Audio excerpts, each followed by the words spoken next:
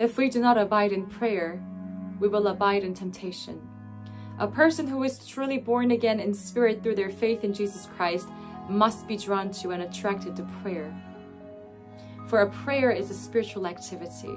It is of God. A prayer is fellowshipping with the Lord, seeking His face. It is time when God changes our hearts. It is time when God fills us with Himself. Because prayer is of the Lord and it is the work of the Holy Spirit, it goes against the things of the flesh. So it's natural that you lose your zeal for prayer when you start to love the things of the flesh.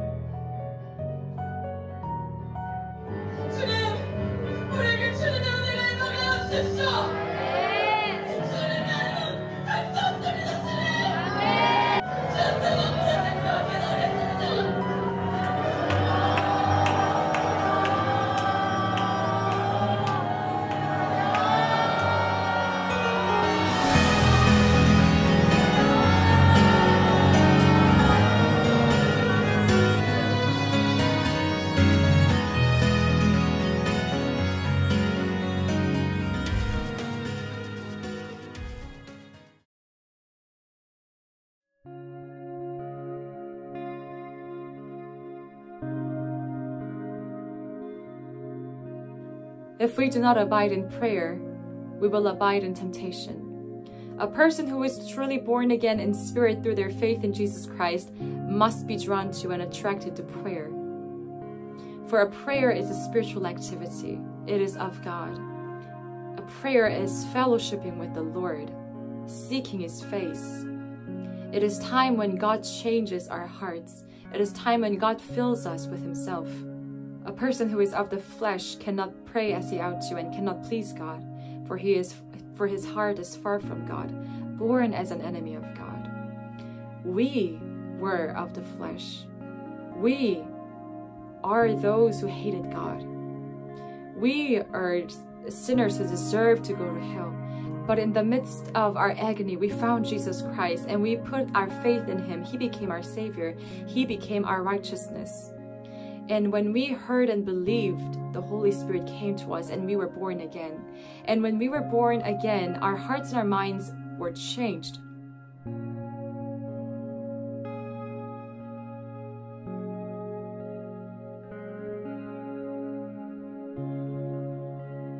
And now our state that was of the flesh has been moved to the Spirit.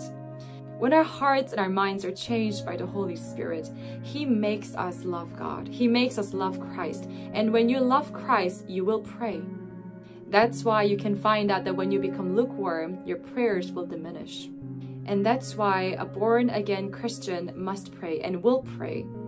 Therefore, a Christian living without a prayer is like a Christian living without the air. He is walking, but he is walking dead. Whenever there was an awakening or revival throughout the history, there was also the restoration and rise of worship and prayer. So prayer is like breathing to us, and it's so important to born-again believers. If we do not pray, we will fall down and fall into temptation. If we do not pray, the devil will come as a roaring lion to devour us. But even as a born-again believer, sometimes a Christian can lose his zeal for prayer, and I'm going to explain you today why that happens and how to be restored from that state. First, a born-again believer will lose his zeal for prayer, as I have mentioned before, when he starts to love the things of the flesh, the love of the world. It's simple as this: the lust of the flesh, the lust of the eyes, the pride of life. Because we're living in this flesh, we have weakness that falls into temptation. That's why Romans 8 says this: If the spirit of him who raised Jesus from the dead dwells in you, he who raised Christ Jesus from the dead will also give life to your mortal bodies through his spirit who dwells in you. So then, brothers, we are debtors not to the flesh, to live according to the flesh.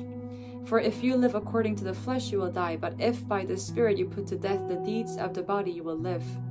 For all who are led by the Spirit of God are sons of God.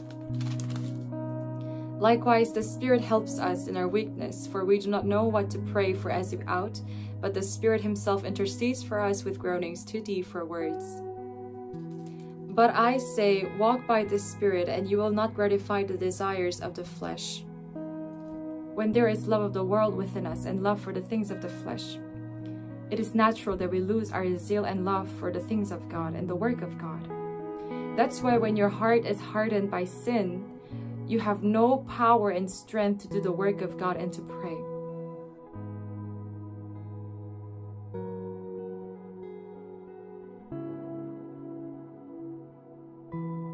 So therefore, as the Lord had called the churches in Revelation to repent from the things that they have fallen, we also have to repent of what we have fallen from.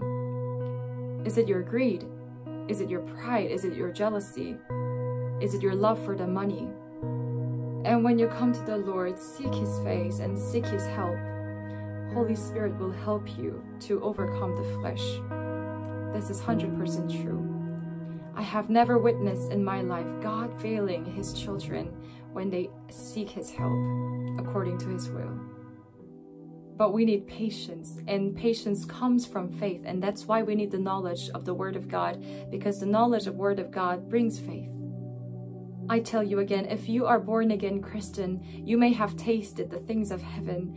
You may have tasted the joy of Christ that cannot be compared with the world, but you will lose them if you compromise your love of the world with God. So you have to repent and come back to the Lord. Second, a believer will lose their zeal for prayer when they're pushed too much on the care of the world, when they're worried about the world too much, what to eat, what to wear, where to sleep, how to live, all these things. But I tell you, you don't have to seek in as a world way. You don't have to be worried to please men. God is the one who judges you. God is the one who will provide you. He is such a good Father. And every man will stand before God. So you don't have to worry about men's reputation, but see what God will do. Focus on God's character. Saul, King Saul, fell from the love of God and zeal for his worship because of the fear of men and his care for his popularity and reputation of men. This is why we must deny ourselves and carry our cross daily. And also this is why we must seek the Lord all the time, because we know that we cannot handle these minds with our own power and strength. But there is definitely the love and joy that the world cannot understand and know within the children of God who seek his face. Third, a believer will lose his zeal for prayer when he is under a great trial and persecution. When somebody is under a trial and a persecution, at first he will pray because he is going through a hard time. However, when there is lack of faith and trial continues, he will stop praying because he becomes so disappointed. This is why, again, we need the knowledge of the Word of God, because to continue praying until the very end, we need faith.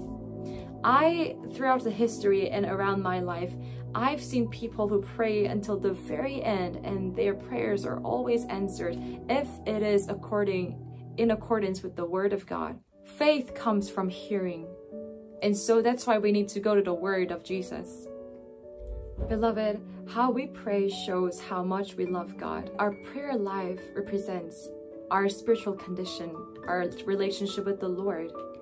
There will be great void and depression without seeking God's face in our lives.